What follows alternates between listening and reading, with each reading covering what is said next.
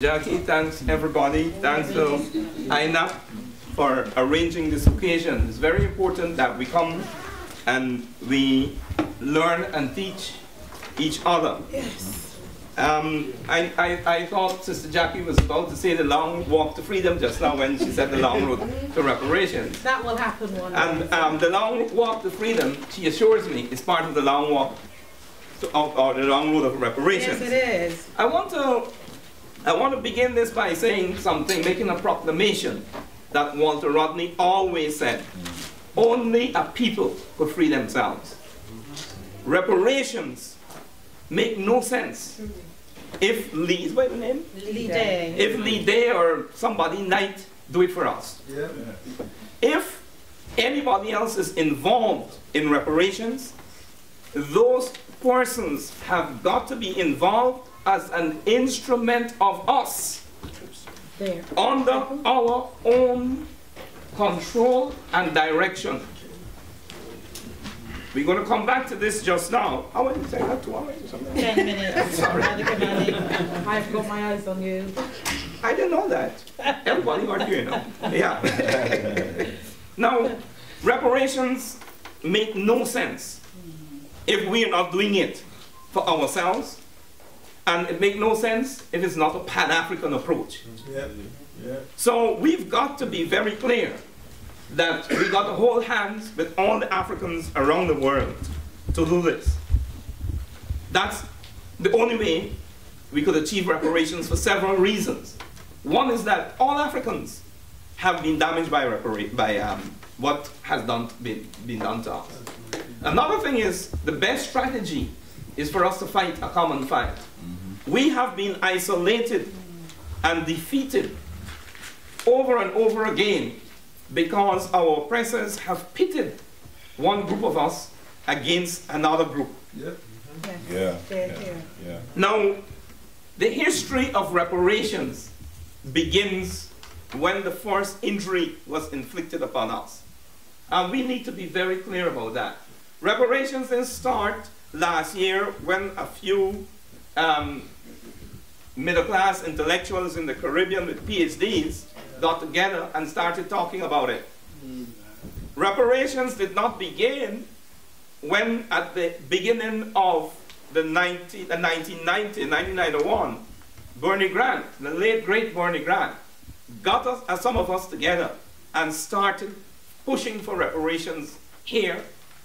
Reparations did not begin when Rastafari, for many generations, kept reparations afloat in the minds of many of us through the term repatriation. All of those are relevant to our understanding of the fight for reparations, but it began long before then. Since the first Europeans went to Africa and began their depredations, our people, the true leaders, began to plot how to get rid of them.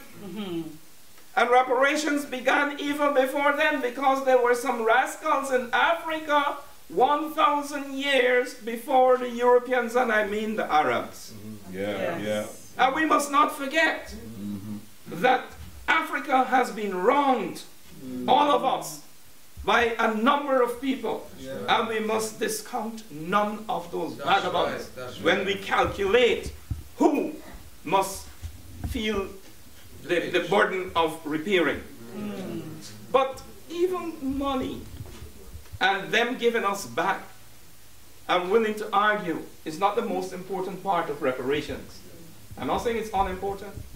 The most important part of reparations is we taking back ourselves, our minds, our history, our culture, our identity, our ability to act on our own behalf. So reparations is an occasion for repairing, for reclaiming, for refurbishing, and for becoming ourselves again. What's this history of reparations? Let me go quickly. Now, I said that reparations started as soon as the first Arab and the first European went there. I want to make a big jump to territory that many of us are more familiar with. and talk about the Caribbean, because most of us got to focus on the Caribbean.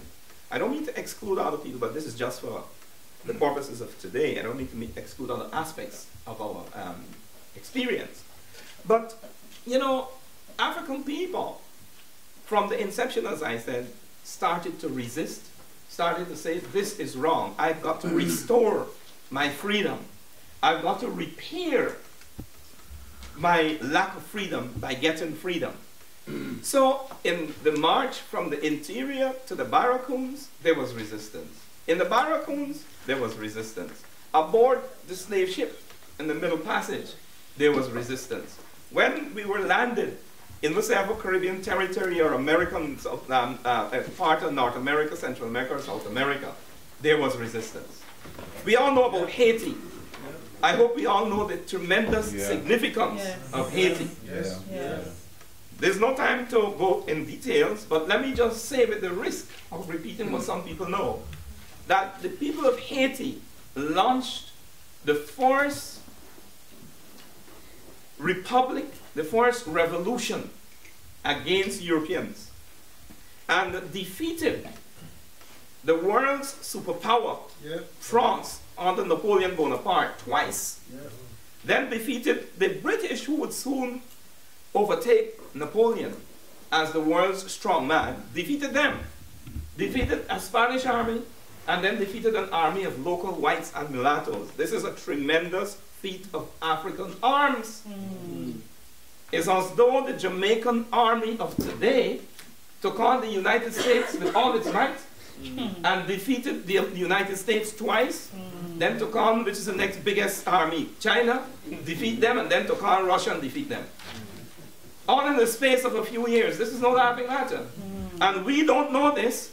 And defeat France again. Yes. And defeat a second. We don't know this because it's not in our interest, according to some people, to know it. And I'm talking about African agency here. I'm showing us how we must empower ourselves and make certain that we run our own history, run our own fight for reparations, run everything. Only if people could free themselves. If you leave it to other people, they're going to act in their interest, not in our interest. All over the enslaved African world, Africans escaped from the plantations and went to set up communities of resistance, which Europeans call Maroon, Palenque, Quilombosh, which is an African word, and a number of other things. What were they trying to do? What kind of life were they trying to organize? You check it. All of them were organizing African-centered existence in those Maroon communities. Those people were teaching us something and we'd better learn. You know, they were saying, we are Africans. We demand freedom and we demand to organize ourselves according to our own African traditions. Immediately after the legal termination of physical enslavement in the British-controlled territories, which is what happened in 1838, it wasn't emancipation. It was the legal termination of physical enslavement.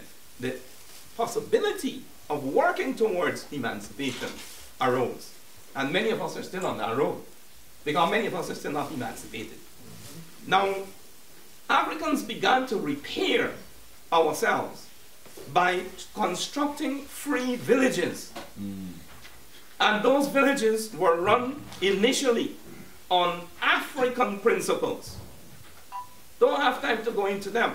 But that movement was subverted all over the Caribbean by Europeans who sent the church and who used the state. In Guyana, they did immigration. They multiplied and divided the labor force. Multiply in the sense that they swamped it with a number of laborers, divided it in that they brought in different cultures, and they played Indians against Africans, Portuguese against everybody, and so on. The Portuguese were promoted to middle class status at the expense of the Africans who invented the retail trade in Guyana. I mean, lots of things happened. It's a whole history. What I'm saying is that our movement for an African-centered existence that was independent of the plantation was defeated by a combination of things in the decades immediately after 1838.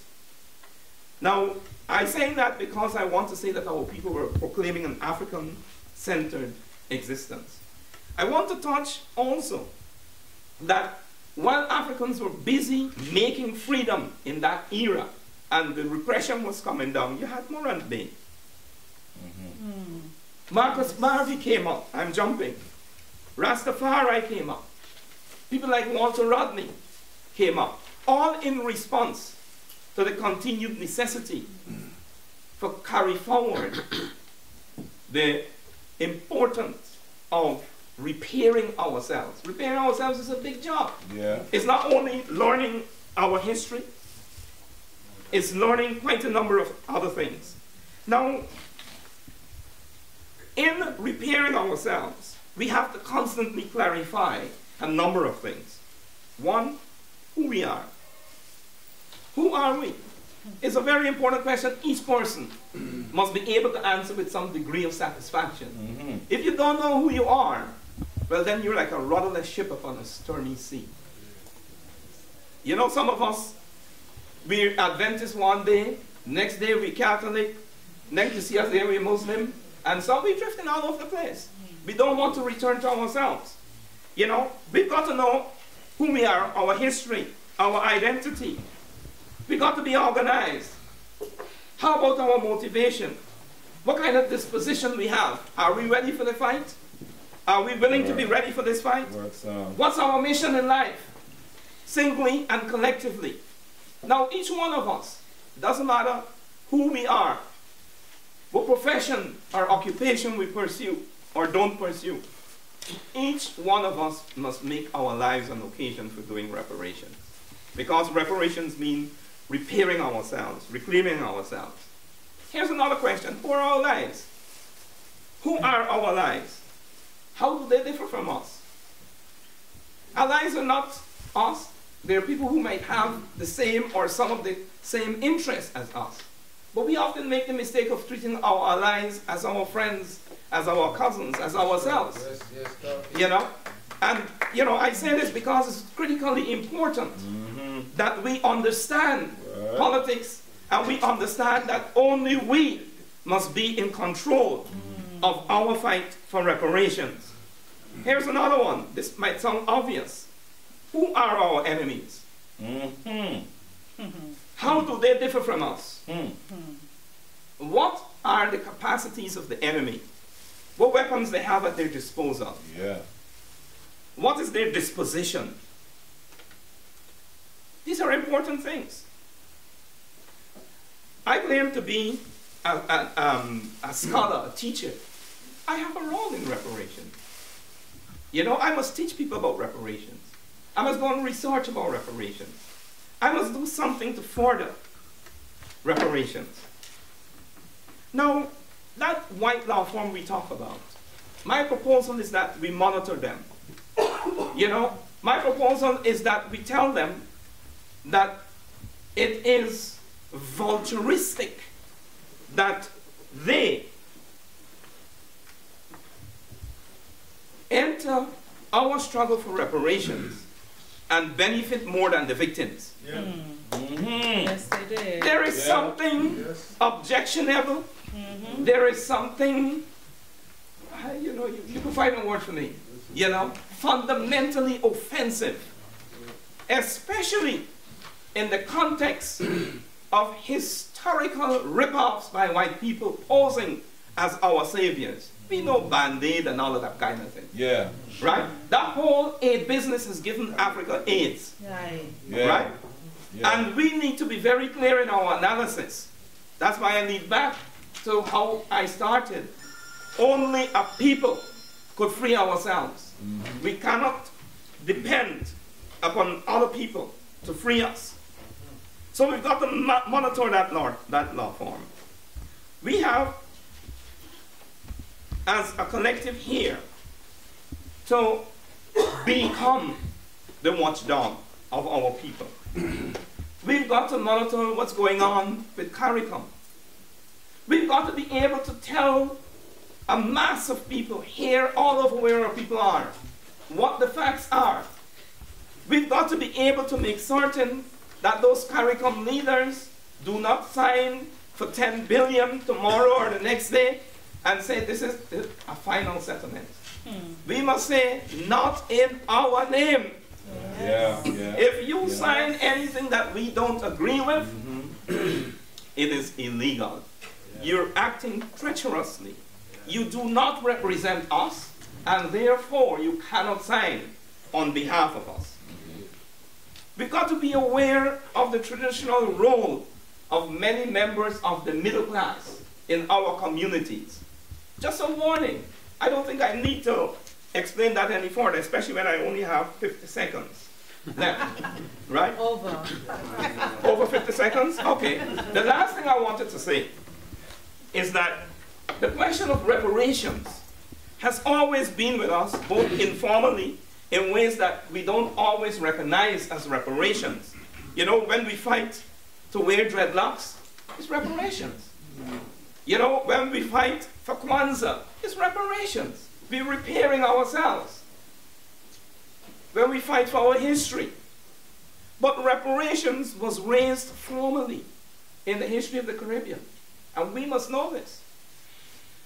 The previous speaker, Brother Coburn, said that Europeans always said that Africans are not people, and that's true.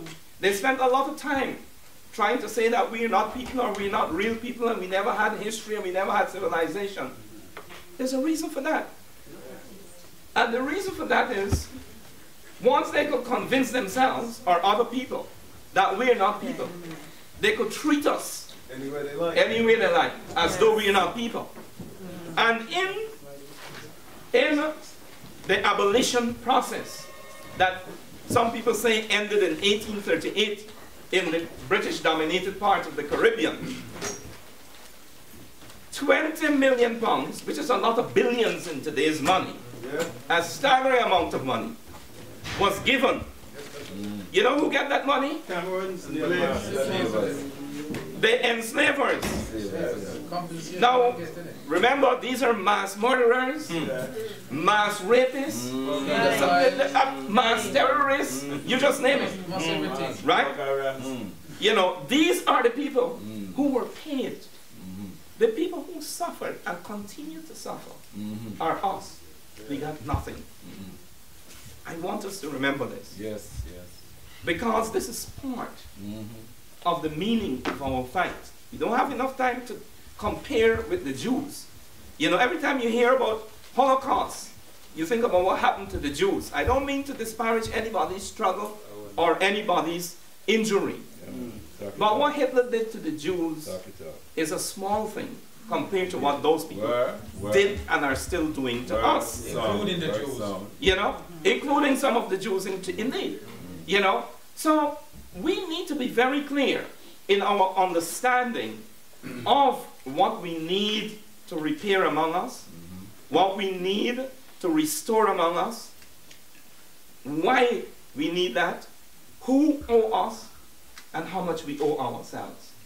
Because, remember how I started, only a people could free themselves.